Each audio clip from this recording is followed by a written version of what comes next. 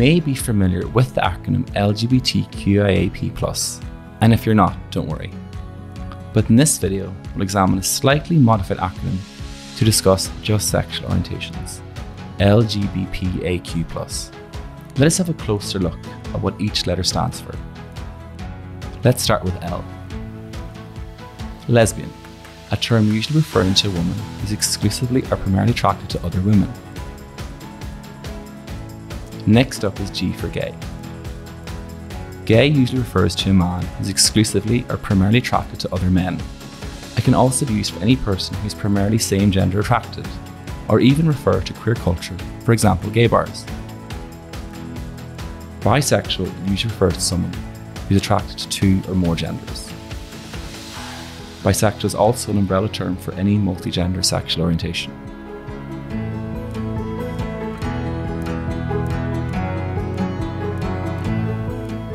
Under the bi umbrella, we have pansexual, which refers to people who are attracted to multiple or all genders. Often people who are pansexual consider themselves gender blind and how they experience attraction. Asexual, or ace, is a term used by people who experience less, little, or no sexual attraction to others. It is an umbrella term for a spectrum of different levels of attraction.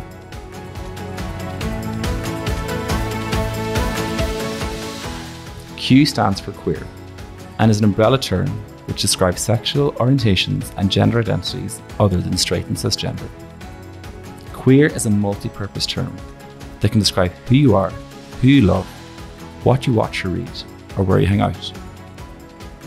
Queer also acts like the plus to refer to any genders and sexualities not currently honoured with their own letter in the acronym. Queer is a reclaimed term, something LGBTQ+ people are given a new meaning and power to. It was formerly used as a slur towards the community, and still is today.